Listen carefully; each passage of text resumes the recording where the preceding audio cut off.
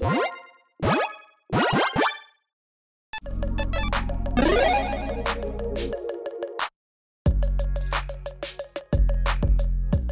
everyone, Mitch coming in from not the Commander's Core studio. As you might have noticed, yeah, the background's slightly different. I'm actually at a friend's place right now on the road, and well, yeah, there's some construction going on, so just ignore that. Regardless, today's episode comes to you courtesy of one of my amazing patrons, Jason, who's been supporting this channel as a general tier patron, and I truly couldn't do this without support from amazing patrons like Jason. So again, Jason, thank you so much. And actually, for today's episode, Jason's gonna handle the intro for me.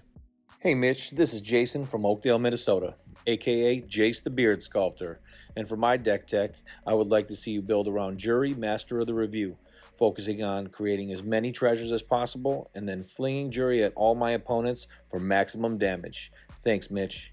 Well, Jason, that is a fantastic pick, and it sounds like a lot of fun, so let's jump into it. Juri is a 1/1 human shaman for black-red Rakdos. Here we go. Whenever you sacrifice a permanent, you get a counter on Juri, and whenever Juri dies, it deals damage equal to its power to any target. So essentially, yeah, get things out that you want to sacrifice like treasures, and when you do so, get Juri to become absolutely massive. Then, well, we fling Juri at one of our opponents, and what happens with that essentially is, well, Juri also is going to trigger, again, damage equal to its power to any target, so we can assign damage to another opponent as well. Or, yeah, I mean, if we need to double up the damage on one opponent, take them out. Or, yeah, split up that damage. Whatever we need to do, absurd amounts of damage are going to be had. Our opponent's going to be taken out in absolutely no time.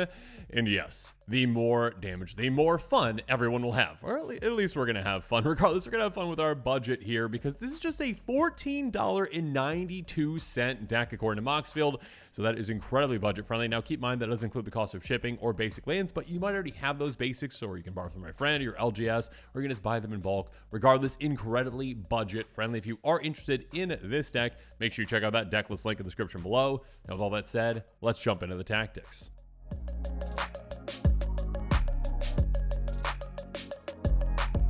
First up, let's start off with tactic number 1, treasure map, and let's talk about ways to get a good amount of treasures into play once. Treasure map with, yeah, Smoke Spirit's 8 is the first card we're going to talk about. A sorcery for X and a red. Basically, you get X creatures with X number of red auras on them, essentially. You say, hey, everyone gets a smoke blessing attached to them. Here you go. And all of a sudden, what happens is, when the enchanted creature dies, it deals 1 damage to its controller. Ow! And then also, we get a treasure token. So double the pain, essentially, again, because with those treasure tokens, we get more mana, and we also get more counters on our commander. Now, speaking of our commander, Fake Your Own Death is a great card with it. Until end of turn, target creature gets +2/+0 in gains. When this creature dies, return to the battlefield, tap to its owner's control, and you get a treasure token. So basically, a way to get our commander back right away, essentially, after it's taken out, maybe by us, and also we get another treasure to help build things up again. Speaking of building things up, though, Kalane, Reclusive, Painter, oh my goodness, ETB, make a treasure token.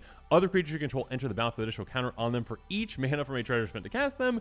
So yeah, we can actually just get things going with our commander by just, using some treasures to actually get it out, and also make other creatures big too. Noble Spurs, kind of a delayed way to get some treasures into play, but it can be very effective. And just battlefield, tap 3 coin counters on it, tap, remove a coin counter from it, make a treasure token. So yeah, we can get basically 4 treasures with this. And also we've got other ways to sacrifice artifacts as well. So yeah, we can sacrifice this too for an extra counter on our commander. Then we've got Lobelia, Sackville Baggins, 2/3 Flash, Menace, ETBs, exile target creature card from an opponent's graveyard that was put there from the battlefield this turn. Then you make extra tokens or exit its power. So if you're taking things out, you can make an absurd amount of treasure tokens once you take out a big creature. Next up, Swashbuckler Extraordinaire. Speaking of big creatures, hey, this, I mean, it's just a 2/2, but we've got ways to make a creature even bigger. ETBs, make a treasure token. Whenever you attack, you may sacrifice 1 or more treasures. When you do, up to that many creatures gain double strike until end of turn. So we could even kind of like one-shot KO an opponent with our commander, most likely as well. Rapacious Dragon. ETBs make 2 treasure tokens. Very nice.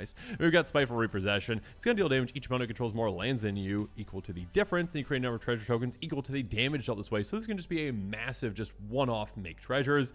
How about Maroon? Another creature that can help us out. 7/7 Construct with Trample. Enters the battlefield. If mana from a treasure spent to cast it, you get a treasure token for each mana spent to cast it. Essentially, yeah, we've got plenty of ways to make treasures, right? If we use 8 treasures to cast this, well, that's 8 counters on our commander, and then also we get those 8 treasures back, so that can be absolutely huge. Yeah, plenty of great ways to make treasures.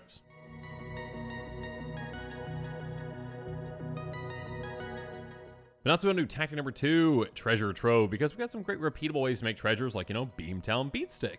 Cool creature gets +1, +0, and has menace, so yeah, a way that we can actually get our commander through, that's fantastic. Top of that, whenever a creature deals combat to a player or battle, you get a treasure token, so we can also, again, grow our commander with those. Sticky Fingers. Cool creature has menace, and whenever this creature deals combat to a player, create a treasure token, and on top of that, when it dies, you draw a card so we can replace that as well. Guild Artisan, a great background for us. Commander creatures you own have, whenever it attacks a player, if no opponent has more life than that player, you get 2 treasure tokens, so again, another incentive to be aggressive with our potentially massive commander. Next up, Tavern Scoundrel. Really fun. Whenever you win a coin flip, you get 2 treasure tokens. Oh, and we can pay 1 to tap and sacrifice another permanent to flip a coin. There you go. And again, there's plenty of ways that we really care about, actually sacrificing permanents. Like, again, like an artifact that we talked about earlier that might not sacrifice itself. Vault Robber is another great one to utilize our sacrifice cards. Pay 1 tap, exile a creature card from your graveyard, create a treasure token. Next up, Captain Legendary Store and Hasty attacks. Get a treasure token. Yep, that can be absolutely huge. On top of that, whenever you sacrifice a treasure, it's going to get +1 with 0 until end of turn. So again, this can kind of be like a secondary commander if you need it. Sacrifice a lot of treasures on a turn and fling this as well, or just be really aggressive in combat. Speaking of being aggressive, Gadrick, when we are aggressive, well, hey, at the beginning of your end step, you get a treasure token for each non-token creature you control that died this turn. We've got ways to sacrifice. Again, we've got ways to make a lot of treasures with this throughout the game. Groin Dwarf Emissary. Whenever you cast a Zork spell, create a treasure token. So again, when you cast those artifacts, this can really help this. Tap, sacrifice a treasure, go to our creature. That can be deadly against our opponent's creatures as well. Mahadi Emporium Master. This one can be huge as well. Again, at the beginning of your end step, create a treasure token for each creature that died this turn. That counts our opponent's creatures as well, so keep that in mind. Shiny Impetus. Speaking of opponent's creatures, hey, slap this on one of them, +2/+2, and it's goaded. And whenever it attacks, you get a treasure token. So again, benefits for you and pain for your opponents. Undercity Scrounger. Take advantage of any creatures dying. Tap, create a treasure token. Only if a creature died this turn. That's going to happen a lot throughout the game. Horde Hauler, a great vehicle for us. 5/5, crew 3, trample. Deals counter to a player, create a treasure token for each artifact they control. Yeah, if you're playing against someone that, well, maybe isn't in green and has mana rocks in play, great. If you're playing against someone that is playing artifact tribal, absurd amounts of treasures can be had. Hoarding Ogre, basically attack, roll a d20. If you get a 1 through 9, get a treasure token. You get a 10 through 19, that's 2. If you get a 20, congratulations, you're the proud owner of 3 more treasures. And finally, Rose Room Treasurer, basically a repeatable effect to get more and more treasure tokens. Whenever another creature in battlefield under control, you get a treasure token for the first or second time it's resolved. Otherwise, you can pay X and deal X damage to any target. This can also be a win condition for us.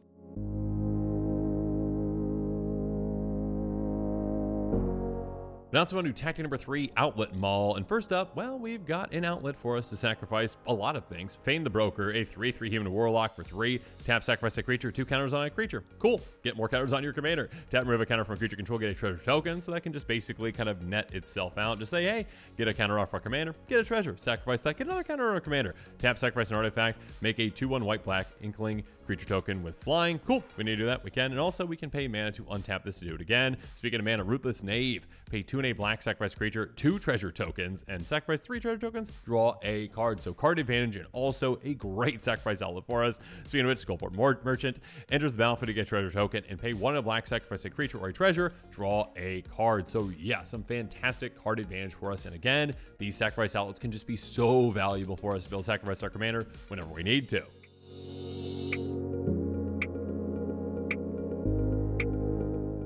But now let's move on to tech number 4, Death and Taxes, because we got some creatures that actually can help us, from not being there as well. Impulsive Pilferer, when it dies, create a treasure token. On top of that, you can encore it in a couple copies back out essentially and say, hey, you know what? Let's get some more treasures. Shambling Gas, when it dies, you choose 1. You can give a creature -1/-1, or get that treasure token. Prize Statue, when it ETBs and put it into grave from play, create a treasure token. Again, we can take advantage of this with those sacrifice permanent type effects. Page of the Arts, a great one as well. ETBs make a treasure, and when it dies, make a treasure. So yeah, we're going to be sacrificing this.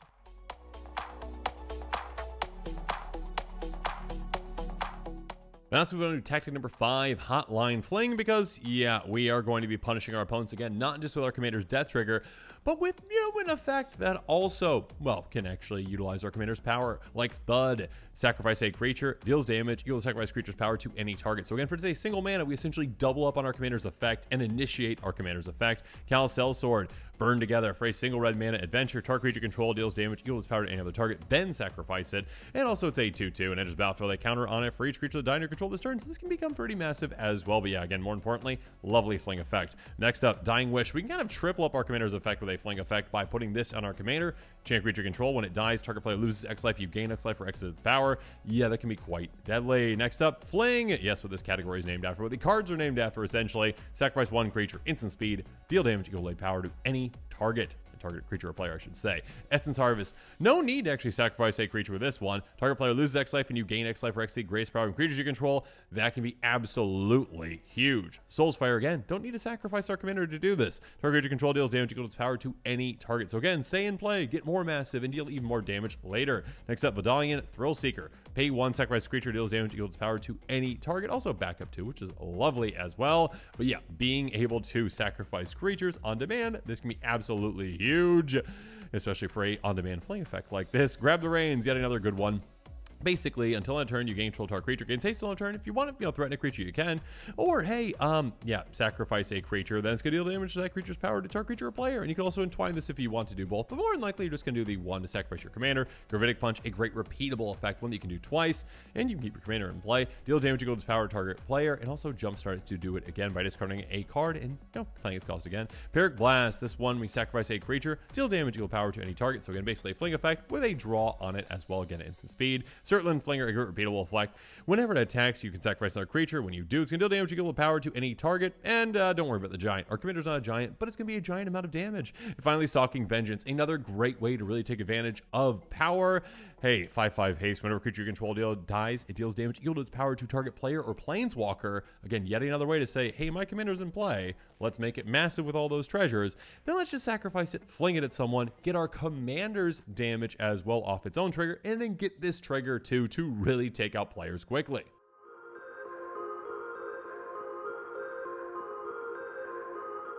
But that's going to tactic number 6, Double Trouble, because yeah, we can take out opponents even quicker with something like Blackblade or Forge. +1/+1 for each land we control to our commander. Again, what matters is not the number of counters on our commander, but its power. So this can be a great way to say, let's just get things started very quickly and get our commander's power up in absolutely no time. Speaking of which, Cranial Plating. This one's quite interesting when it comes to working with our commander. +1/+0 for each artifact you control. So again, a lot of these artifacts that might just stay in play, like Mana Rocks, cool. Yeah, we can just get extra power for our commander. And also, hey, if you keep your treasures in play too, this can just also just say, you know what, we're counting you right now as well. Use the mana later when you really want to. Finally, Unleash Fury, instant speed.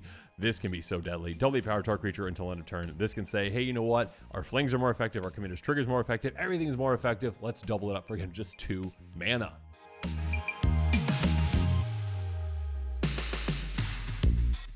But next up, let's move on to tactic number 7, Smash and Grab. Fatal Grudge is a great one. Sorcery, sacrifice a non-land permanent. Each opponent chooses a permanent they control, chooses a type with it, and sacrifices that too. And we also draw a card. So again, another way to initiate a sacrifice if we need to. And get rid of some things. Feed the Swarm, short target creature enchantment and opponent controls. Lose life, build mana value. That's going to be well worth it. Plundering Barbarian, ETBs. We can either destroy an artifact or, hey, make a treasure. Yeah, we've got an absurd amount of ways to make treasures, including involuntary employment. Gain control of target creature until end of turn. Untap that creature, gain haste until end of turn, create treasure token.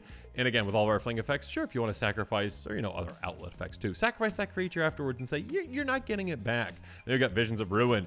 Basically, every opponent sacrifices an artifact, and all of a sudden we get a treasure for each one of those. And we can also flash this back from our graveyard as well to do it again. Then there's Rankle and Torbrand. Flying, First Strike, Haste. Love those keywords. When it deals combat to a player or battle, choose any number. Everyone gonna get a treasure token. Cool, yeah, sure, why not? Everyone sacrifice a creature. Also, sure, why not? And if a sorcery deal damage to a player or a battle this turn, deals that much damage +2. So sure, we'll take that extra 2 damage as well.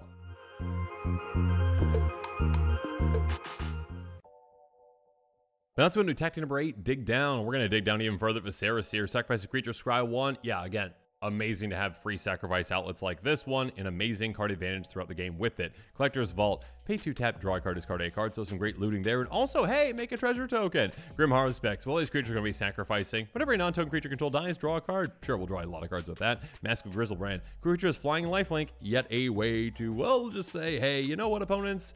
We're going to be coming through with our massive commander and taking you out, and also getting a ton of life. And also, when we take our commander out, we get to draw X cards by paying X life, where X is our commander's power. Yeah, that's going to be an absurd amount of cards that we draw. Then there's Sign of Opulence. Whenever in or non-token vampire control dies, you get a treasure token on top of that by paying a single red mana, sacrifice 2 artifacts, exile top card, live play the card this turn. So basically some great repeatable impulse draw. Season Spoils, discard 1 card, draw 2, make a treasure token. Then there's Disciple Ball, sacrifice a creature, gain X life, draw X cards where X is its power.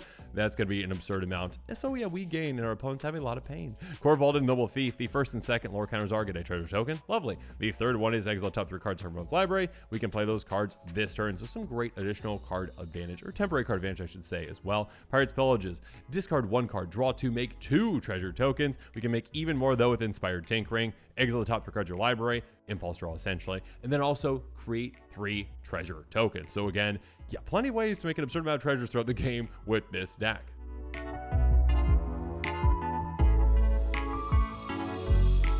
But now let's move on to tactic number 9, the Golden Pig, where I talk about the Golden Pig of this deck, which is the number 1 card for 99, and that is Agent of the Iron Throne, a fantastic background for 2 and a black.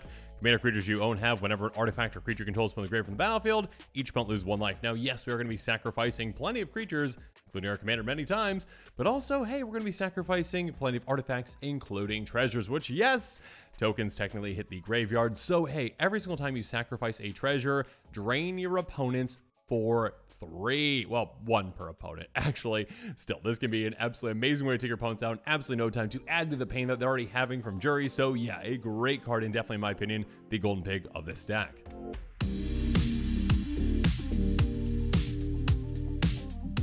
But finally, let's move on to tactic number 10, Great Lands, because yeah, we've got some great lands that can really help us out. First up, Rogue's Passage. Pay 4 tap, our creature's unblockable. This can just be a way to say, hey, my commander's coming through, and you're gone. Then we've got Gazol's Fury, basically a fling on an MDFC land. The backside land, it comes into play, tap, tap, array red. Also the front side, basically a fling. Finally, Song Mad Treachery, essentially a threaten effect on an MDFC land. Again, backside, comes into play, tap, tap, array red. Front side, 5 mana. Threaten a creature, gain control of it, untap it, gains haste, and sure, if you want to fling it, if you want to sacrifice it, do so. But now this episode is coming to a close, it's my turn to hear from you, so in the comments below, let me know what your thoughts are on this deck, and if you are interested in this deck, make sure you check out that deck list link in the description below and consider picking it up. Again, it's incredibly budget friendly, and of course, as always, thanks again, and have a good one. This show and episodes like this one are possible thanks to viewers like you. If you're looking for an easy way to help support this show, make sure that you like, share, and subscribe. Also, hit that bell notification icon so you don't miss any new episodes. You can also go check out our playmats and other merchandise at thecommandersquarters.com. We also have a ton of brand new t-shirt designs in stock, so make sure you check out those as well. Another easy way to support this show is with our TCG Player affiliate links. So whether you're buying a deck or individual cards, you can use this general link right here or one in the description. And the final way that you can support this show is by supporting us directly by becoming a patron. There are many benefits to being a patron, and I truly couldn't do this without all of their support.